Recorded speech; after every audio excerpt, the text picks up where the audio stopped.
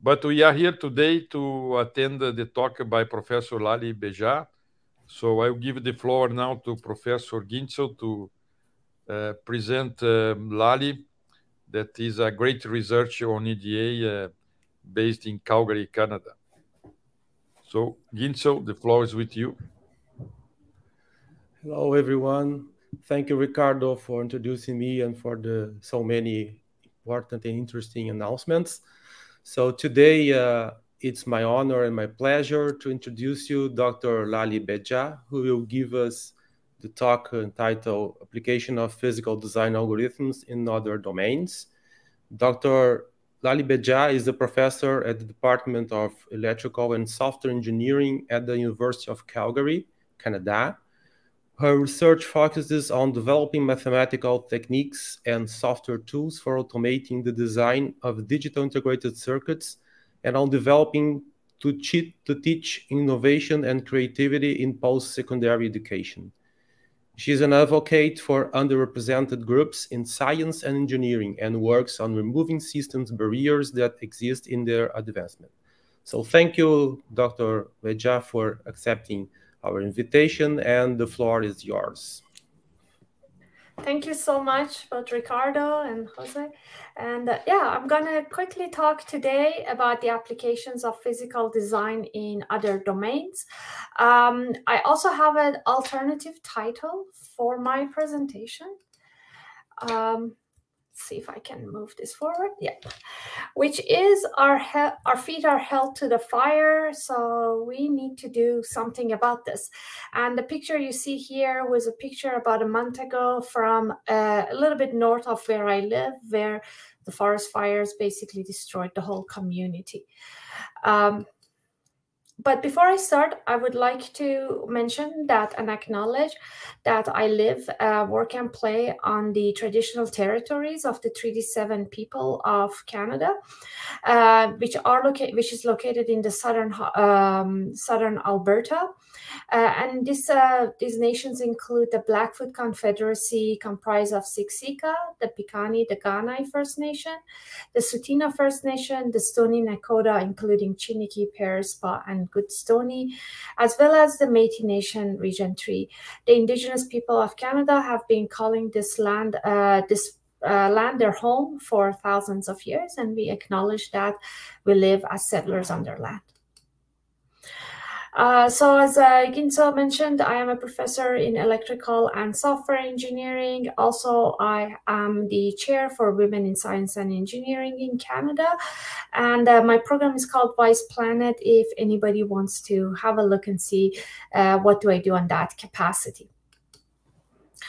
I also wanted to start the talk with many thanks to my collaborators. Some of the immediate ones are written here, but there have been many, many other people who I have collaborated with. And so I would like to acknowledge all the work they have done. So we are at a very interesting time in the world. We have massive scales for the number of transistors that we have. Here on the right, you can see the largest GPU. This picture is from 2 years ago, I think. So at that time, we had 54.2 billion transistors in the largest GPU, but over 2 trillion transistors for the Cerebras wafer scale integrated circuit. And so you can see that we have gone from a few thousands transistors in the 1970s now to trillions of transistors. And on the other hand, the sizes of the transistors have become much, much smaller. This is a picture of a 3 nanometer transistor. And we saw one of the talks coming up was going to be about quantum computing, which is also a very different piece. So this means that we have these massive challenges on our way. But it also, with every one of these challenges, this also comes as an opportunity. So I have here a picture from BIS that talks about the cost for manufacturing different circuits. And you can see that as the circuit sizes, the transistor sizes become smaller, the cost for them to manufacture them becomes more and more. And if we break down this cost, we can see that the cost of the software is the one that has increased the most amount. So basically, what this means is that there is a bright future for all of you EDA designers who are making placement routing algorithms and other techniques to basically solve these problems. This is really good for me and my students, but I also want to say that we also need to think about the types of problems we are trying to solve and see if we can, some of these expertise we have solving the problems we have right now to solve the problems of future. So I just want to quickly talk about there's two types of problems we generally encounter in the world. The first type is called the kind problems. So the kind problems are the problems that are clearly defined. They're highly constrained. They have a limited number of choices. They have certain rules, and the rules do not change, and the rules are clearly communicated. There's relevant information about that exists, and everybody knows what they are. And it is clear when these problems are solved. So, for example, chess is a kind problem. It is not that it is easy. It is a very hard problem, but it is a problem that is clearly formulated. Each piece has to follow certain rules. Those rules do not change as the team works out. And then we know exactly what happens when the game has ended. So everybody can sacrifice their lives for the king to survive. And so that's basically, if the king is in danger and cannot survive, then the game is over for one group and the other group has won. But it is over for both of them. And what I would like to argue is that many of our physical design problems are actually in the kind problem. They're very hard problems, but we do know we don't know the rules that they have. It has to be followed to solve them. And also we do know when they are solved. So this is again back to the picture of these massive problems. Again, they are very big, very hard to solve, but they are solvable. So they have a limited number of solutions that we can have. The rules do not change. Suddenly you don't come and say, oh no, this rule you were saying, edge spacing, you don't really need it anymore. But there is some rules that you do know. Now, the other type of the problems are called the wicked problems. And basically, wicked problems have no formulation. There is no stopping rule for them. There's no one solution that can solve that immediate problem. There is no algorithm, step-by-step things. We have to figure out how to solve these problems. And then the problem is also every wicked problem is connected to another wicked problem. So once we solve one part of a wicked problem, another wicked problem might have some extra problems in it. And then also, sometimes when we try to solve these problems, our actions and what we do have immediate consequences on us. The same with our inactions. If we don't try to solve these problems, they will have immediate consequences for us. So I put the picture of everything, everywhere, all at once, and this is a lot of our wicked problems are sort of feel like this, that we have every possible problem all at once. And another example of these wicked problems are the sustainable development goals. So this could be, we can pick any one of these and figure out that this is a problem that has no real formulation, no end, and so on. So for example, we have in the sort of infrastructure, climate action, no poverty, quality education, and so on. So they're all very much interrelated, and none of them have a single solution. And then also the consequences for us are very dire. So, excuse me. So here I'm showing some of the pictures that are just related to the climate crisis. We have wildfires, we have droughts, we have deforestations, the floods. The picture of the floods is from Pakistan. 1/3 of the country at one point was underwater, and then the hurricanes and so on. And so, so these are the wicked problems we are facing today. We don't know how we can stop them, and we don't know how, if we solve one of them, what are the consequences on us as a human race, but also as on other animals and plants that live on the earth. So I would like to argue that we have three major wicked problems. We have one is a climate change, the other one is the AI and digital technology that's changing things, and the last one is biotechnology, and how or changes in the biology. So, for example, with super resistance germs that don't sort of get solved with antibiotics and so on. So what I would like to really emphasize in my talk is how can we use our physical design knowledge to solve some of these wicked problems, or at least solve parts of them. So my first problem, the first wicked problem I would like to talk about is placement. Now, in placement, we try to find locations for different modules inside the circuit. We have the input, and then we usually do a global placement, and then we, which basically means there are some of the rules of the placement that are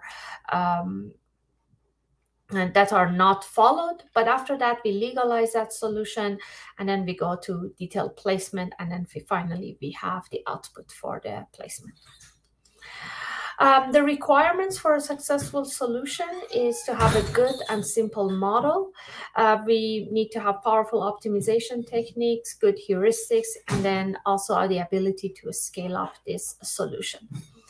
And we do have all of these. To some extent, they're not, again, easy, but they are things that we have developed using all the hard work that the students, the faculty members are doing, and also researchers in the field. So I just wanted to show you that these problems also don't look alike. So here are some of the problems, the placement solutions for the ISPD 28 benchmarks. As you can see, some of them are much more congested than others. Some of them have these big blocks there. Some of them have clock and wiring networks that really needed to be taken care of. And then we go 1 year forward, and then we also have another set of circuits here. These are also smaller problems that we look at in academia, in industry. Then again, we will have many, many different types of circuits. Now, some of the challenges we see in placement is there's a modern technology constraints. There can be fence region constraints, so parts of the circuit has to have different voltages, so we put a fence around them. And also we need to consider detailed routing for the placement.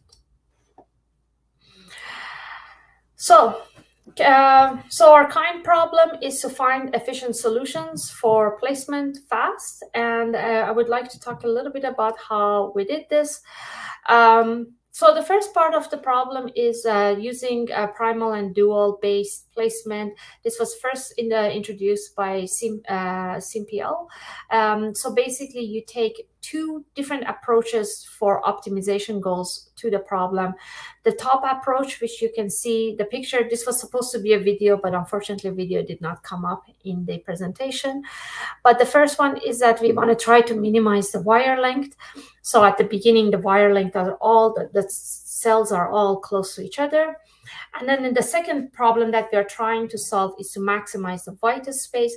And that these two problems start far away, and as every iteration, we get them closer to each other. But this is a problem that we can actually define objectives for it. So the objective is reduce wire length, reduce vital space. We can clearly measure these objectives. We know when we can stop these placement problems. And then also at every point, we know exactly what is the what are the rules that we need to follow to have a placement that is acceptable. So this work was done by the initial work for A Placer was done by Karimpour and Kennings and myself, and so we got some really good initial results from this. But one of the things we found is that even very good solutions that we had when in placement, when we send them to the routing, they actually came up as really problematic, could come up as really problematic, because in the routing we might have things like a narrow channel or very congested areas, which means that we will not be able to route that part of the circuit. So then we had a detailed routing based placement. This was the work by Fakhr Tabrizi and Almeida, Meinhard, and Bustani. And then we're working on trying to use machine learning to find where these detailed routing problems can happen and fix those. So for example, you give a placed circuit to a router, you also collect some data, the router routes the circuit, finds the violations. From the collection data, we also have the features on the bottom path, and then we have the violations, and those features give it to the learning model, and then we come with the predictions. Then we will use those predictions to actually improve the placement. And from there, we will have much better results in our placement. The second part of it was when we're doing placement, we have different techniques for legalizing this placement. And the legalization, as you can see on the top, the after global placement, we might have cells just shown by blue here that might have overlap with one another or might not be on rows. So we have to basically legalize this. We have many different algorithms for legalization, and they come up with different solutions. But a lot of the times, these solutions depend on the type of the circuit that we have. So some circuits will do much better with some type of legalization. So for example, if the circuit is very congested, it might come up with, in certain areas, it might a legalization technique that actually spreads the cells a lot more widely might be better. If there is a circuit with like blockages in the middle, then might be that if you put certain modules together, that might be better because they can avoid those blocked areas. So this work is with Neto and Gunsel, and what we did in this case is we took the layout data, we took the different legalizations and used a CNN model again to find out what legalization algorithm is the best fit for the circuit. So these were some of the placement problems, but I actually wanted to show you a wicked placement problem. And this is, I don't think this is going to work, but this is a video that we found out. And there's this, in this video, there's a map of the city of Calgary, and there is these red dots that come on and off. And each red dot is basically a child ending up in a hospital because of an asthma attack that was so bad that the child had to go to the hospital. And we can see in the video, I'll put the video online if anybody wants to see it later on, but we can see in this video that there are certain parts of the city that are much worse. So here I have drawn the picture of the city and these red dots that you can see. Some of them are less shown because those are the kids who were in the hospital a few days before and haven't come out of the hospital. And let's see. Okay, sorry, the pictures are not coming up, but we actually made this map, overlaid it with the sources of pollution, including the big roads. If you see here, the yellow ones are the big roads. The rectangle, which is red here, in the top right corner, is actually closeness to the airport.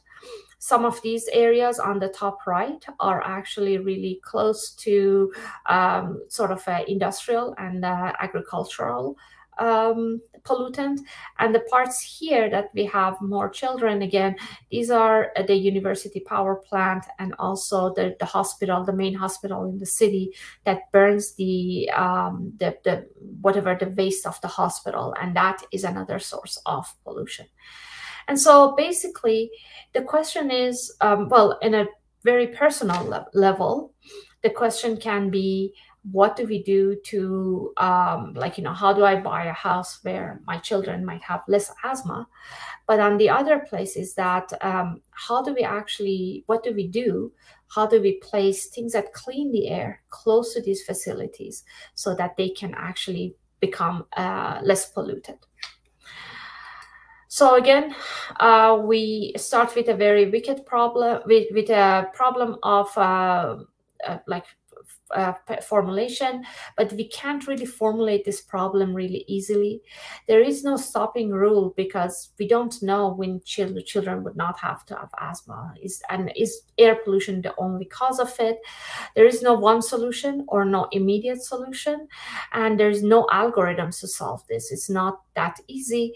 And what we need to do is we need to basically try to figure out how to solve this problem and not cause other problems for other things. So for example, if we have too many trees in one part, maybe the density of housing cannot be as much as there is need for, and then the housing prices will skyrocket.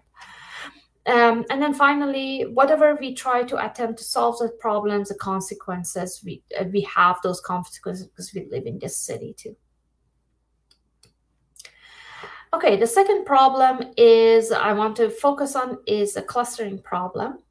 And the clustering problem comes from the huge sizes of the transistors we can see. So here we have up to 50 billion transistors for circuits, but we also see we have gone up to 2 trillion.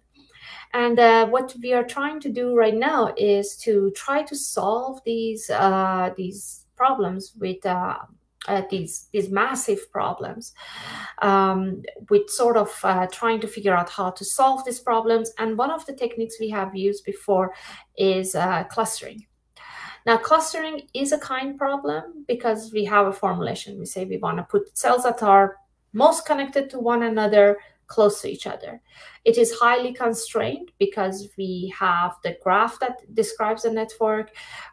We will have limited number of choices. This limit is very high, but we still have a limited number of choices.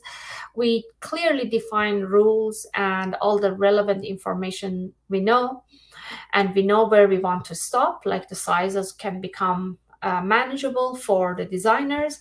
And then if I don't do a really, really good job on clustering, I am personally not going to be affected. Maybe if I do that consistently, I will lose my job. But personally, it doesn't affect the solution to this problem, doesn't affect me or the people close to me. So there are many, many different techniques to solve clustering. So best choice was came out of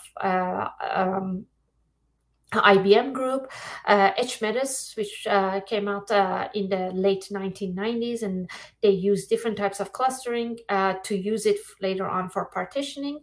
But I want to talk about one type of clustering that my group came up with, and this is called, this is based on the algebraic multigrid.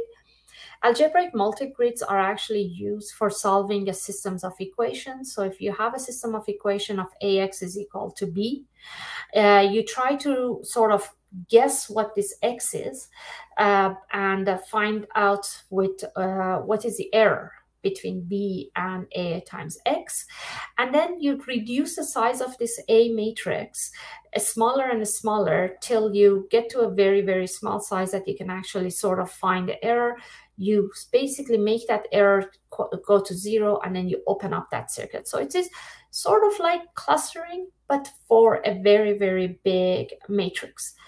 So by looking at algebraic multigrid, which is normally used for solving these large systems of equations, My group and I thought that this is very close to what happens in clustering a circuit. So I'm showing a circuit up here. You can see the number, the cells, and the numbers on the edges show the connectivity. So we have like cell 2 is connected to 1, 3, and 4, and so on. Using this algebraic multigrid, if we put this circuit as a matrix, show this as a connectivity matrix, then we can actually use algebraic multigrid to reduce the circuit, and it gives us a clustering of where sort of the sizes are sort of equal and the cells with the highest connectivity are connected to each other. The other good thing here is that I'm not showing as much is that once you do this clustering, it also tells you that some clusters, for example, 6 here, can be connected into 2 clusters. It can go with 5, or it can go with 7, 8, 9. And it also tells me that 7 is a much more important node than 8 or 9, the same with 2 and 5. These are called the coarse points, and the other points are fine points. Now, this is really important, again, because a lot of the times when we do clustering, we make decisions at the top level where there is too many decisions to be made. And by taking out that decision-making at the top level, we can actually make sure that we make better decisions right at the bottom levels, but also we figure out those nodes with the highest connectivity. Now, this is, again, though, we have a circuit, we have the network, we have the connectivity matrix, we have all the mathematical formulation we need to be able to solve this problem. How does this become wicked? Well, we can have a look at the information and misinformation that exists. This is a survey my group did about climate and what our people think about the climate. And one of the questions which I thought like nobody will answer as a misinformation was, is climate crisis a hoax? And unfortunately, about 20% of the people who live in my region still think that climate crisis is a hoax or is not, has man-made causes. Now, a lot of these people, about 30% of them, said that their source for thinking like this is a peer-reviewed paper. And so we went and dig deeper into these sources and see where these sources come from. And one of the things we found is that they come from bots. Like a group can put up a bot or a bot farm, and these bots start to sort of share this information between them. Now, as long as this ecosystem stays between the bots, that's fine. But then if there is one person who is either misinformed or sees this information and thinks that this resonates with them, even though this paper has got no credential, hasn't been produced anywhere else, or the results are not true, that if one person starts to take this out of the bot ecosystem, it will start to go to other people, and this misinformation can spread really quickly. And so one of the things we are trying to do is we are trying to look at these sort of nodes inside the graph of connectivity between all the people and figured out where these misinformations start, what are those points, the coarse points, such as like in the AMG, and who are these connectivities are together, so we can actually better understand the sources of misinformation and sort of stop those types of misinformation from spreading. So the last problem I'm quickly going to talk about is the routing problem. And so the routing problem is you basically, once you have put all the circuit together, you look at you sort of find out how different nets could be connected to each other, and then you basically look at the rough routing for the whole circuit. Once you have done that, then you go and see for each one of these nets, using the solution from the global routing, look at how exactly which layer this route should be, where the pins should be, and so on. And so that's called the detailed routing. And I'm again apologize for the video not showing. But some of the challenges that we have in routing could be things like complicated pin access problems or blockages, narrow channels, and there are several other challenges, but these are some of the main ones. So again, the problem that we have for routing is, can we find a routable solution fast? And one of the methods we use for this is reinforcement learning for routing, and this was done by Gandhi, Taylor, and Busani and myself. So the idea was, we take the initial global routing and we look at the rip-up and reroutes and the violations causing, like we rip up some nets and reroute it, and then say, okay, was that not violation that was caused by this net is fixed? If it is not fixed, then we'll just sort of go back and rip up and reroute. If it is true, then we go to, and there's no more nets with no violations is left, then we go to detailed routing. So basically, we want to use reinforcement learning to learn how to rip up and reroute nets. And I have a little example of this for you. So we say that the routing can be done in 2 stages. The first part is the router, and then the ripper, which is basically goes on and cleaning up all the mess that the router has made. So if we have the router has routed these 3 nets, so the yellow one, the orange one, and the blue one, and we can see that there is a violation on the square 12, which is shown with red here. And so the ripper finds this and sort of rips one of these 2 nets. In this case, it's ripped the blue net. So this is one of the things that the ripper has to learn. Should I rip the orange net or should I rip the blue net? So it learns that, and then it reroutes that. So our RL ripper is a sort of uses the initial routing. Once the initial routing is done, then it goes down into sorting and feature extractions, and then it rip-ups and reroutes and calculates the new violations, and then analyzes the actions it has done. So calculates the rewards, finds out if it is true or to rip or not rip, and then finally it checks the episode to see if it is we have had enough routing or not. And this is one of the newspaper we had published just recently in GLS VLSI. So the results for this was that the RL ripper actually did learn how to rip and also reduce the number of violations in the detailed routing technique. Now, what is our wicked routing problem in the global stage?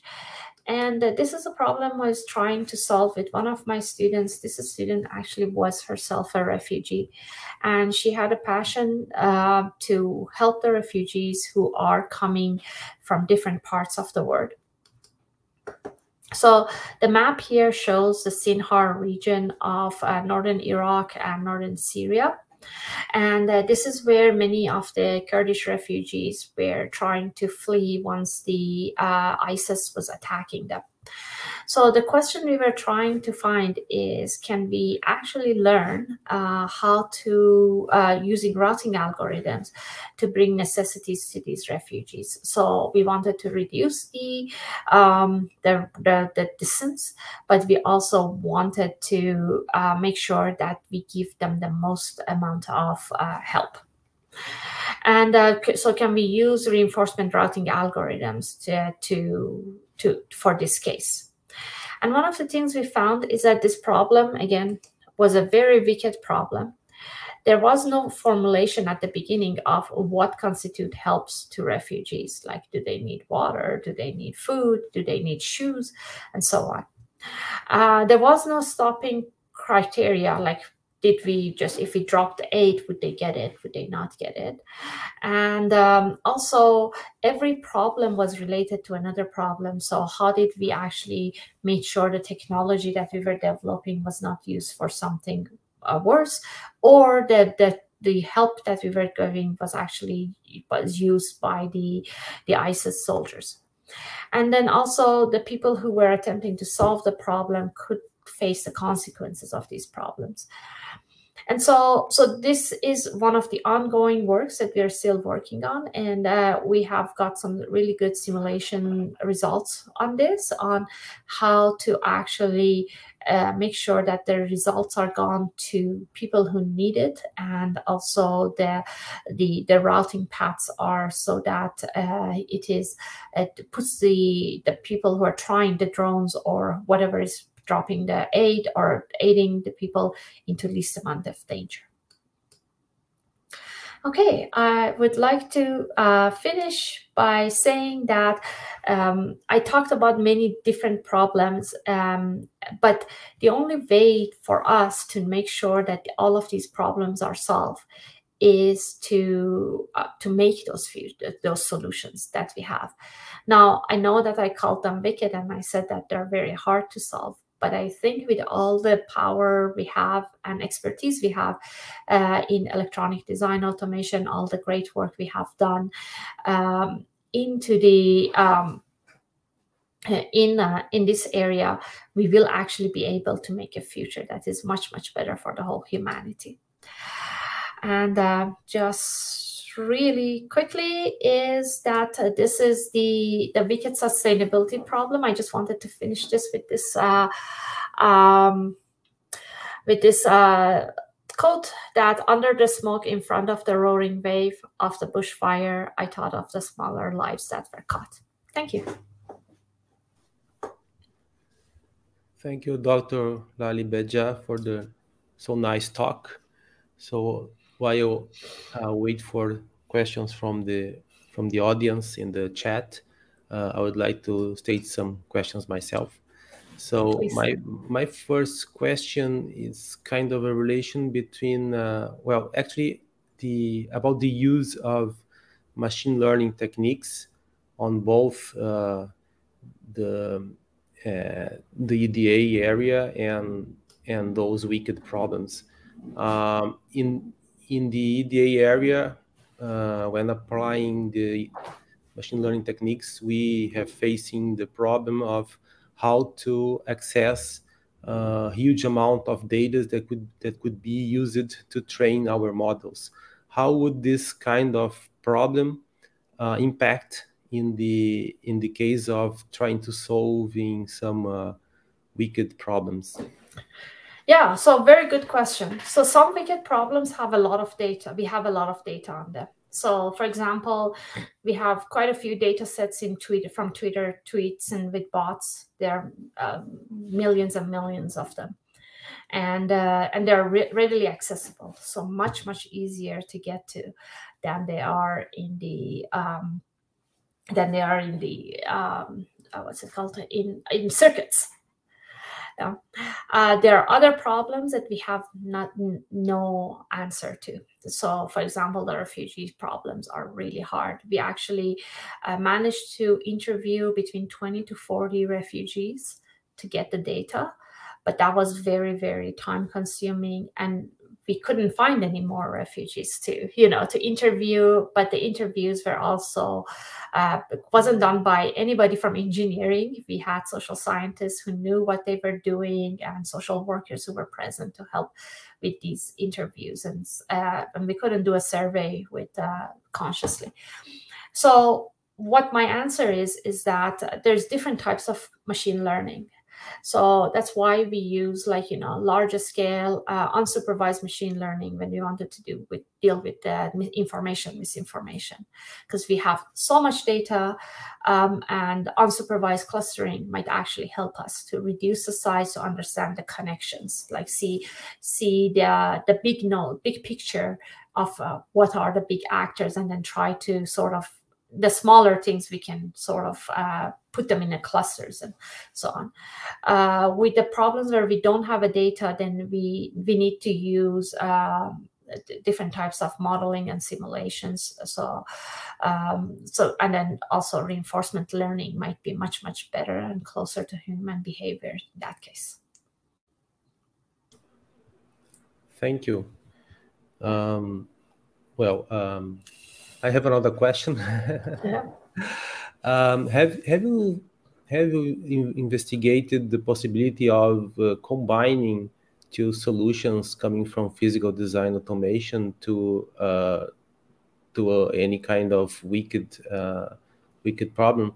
For example, suppose that you have to at the same time identify the most dangerous areas of Calgary, let's say, and also to find the routes for the hospitals in case of any disaster or something like this.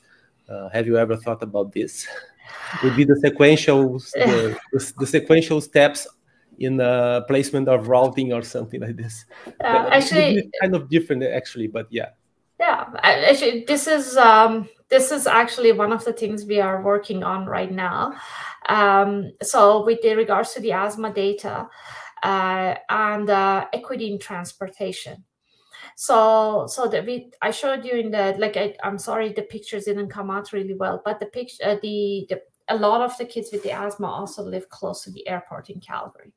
And this is not just Calgary, London, Heathrow had this very similar answers.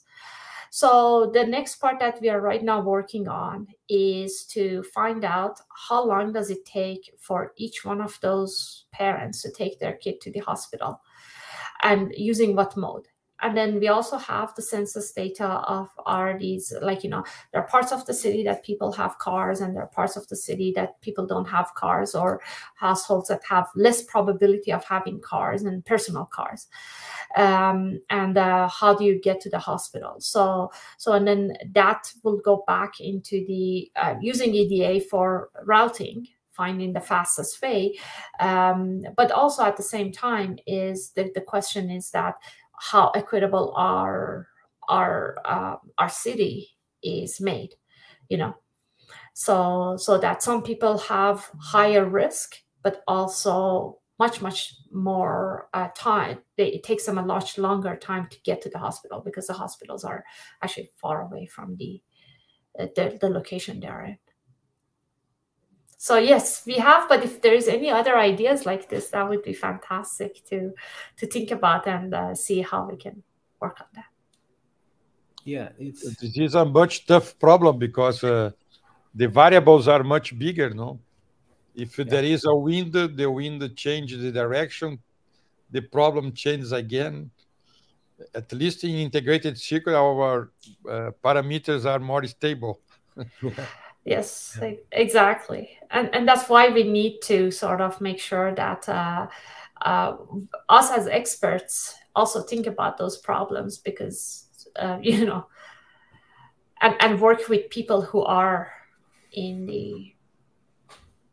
Okay, do we have time for maybe a last question, Ricardo? Yes, we have time, but yeah, because we I don't see any question coming from the chat, but I have something that would be maybe a final question from my side, because I was thinking about that along our professional life, we have seen so many problems coming again with different specifications and probably more stringent specifications and with higher higher complexity. And in this sense, how would be your suggestion for the students who are attending us this talk about what kind of general problems and associated computational solutions that would be important to understand and to study very deep, so as to be able to apply them in different domains of applications during the next 10 or 20 years. So kind of philosophical question, right? Yeah, that was a wicked question. But well, so for a PhD student, I think that the PhD students are and should be studying deeply one topic. But my suggestion to everybody, PhD or not, is that you actually also go to something that is not exactly related to your topic. So when I had first started as a professor in Calgary, I actually every year I would spend 3 or 4 days go to a math conference. And to be honest, I didn't understand more than like half an hour of the whole sessions, but I will go to every session. I will understand what the problem they were trying to solve is, listen to the talk, like, get lost in the talk. But then I knew which are the papers I need to read and what is this, how can I do this? And so from there, I learned about how to solve multi-objective optimization problems, geometric optimization problems, robust optimization, stochastic optimization. And I had all of those directly included in my work. The same thing with the AMG that I was talking about. It was work I did with some people from power systems that were using to solve a larger scale grids. And I like, oh, this looks really interesting. So I think it is really important to go deep into one topic, as long as you don't forget the range that you need to also acquire to solve these other problems or bring a new perspective to them. So I suggest to look at those things and to look at other things. You don't need to know them very deeply. You need to know as much as you can, and then also try to collaborate with people. None of the work I have ever done has been done just by me or my group only. The best work has been when it was done with someone else. I hope I answered your question.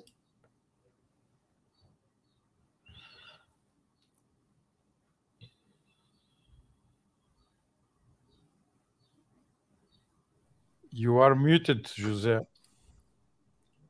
Sorry. Actually, we have another question, but now coming from the chat, so I'm going to read the... Yeah. Oh, yeah. Thank you, Ricardo. Ricardo just posted the question. So, yeah, so it comes from Elias Ramos. He said, excellent talk. Do you believe in machine learning for solving problems in EDA, even with many of your algorithms needing a theoretical basis not yet demonstrated? Well, okay. I'm not sure I understood the theoretical basis not yet demonstrated, but I think he's referring to the wicked problems, not exactly to the EDA problems, maybe, because in the 8 problems the theoretical basis has already been demonstrated, right? Yeah, or maybe it is about machine learning that we don't understand exactly what it does. Yeah, that is one of the problems with machine learning. Is that, Elias? If that's correct, please let us know. If not, please let us know what the question is. But one of the problems with machine learning is it's such a black box. Like, we don't really understand what it is doing compared to optimization techniques, for example, that I used as well. That in optimization techniques, we don't have a black box. We know exactly what is happening and so on, or most of the times we do. And I think the reason that those algorithms might actually be useful in machine learning, some of the machine learning algorithms can be useful, goes back to places where we don't have a really good model. So if we have a very good model and we know how to solve this model, we might as well use the optimization techniques or heuristics that solve the problem. If we don't have a model, we don't really know what we want to solve, some of these machine learnings might be better. Easier to solve. Elias, please let me know if I answered your questions. Yeah. He's not posted anything more, but I guess yes. Yeah. Okay. If we don't, he's thanking you for the answer. I think it has addressed, your answer has addressed his doubt. Okay. Well, with that said, I think we can finish the session for today. I would like to give the word to Ricardo again, and thank you for the invitation also. So thank you again, Laleh, for the very nice talk.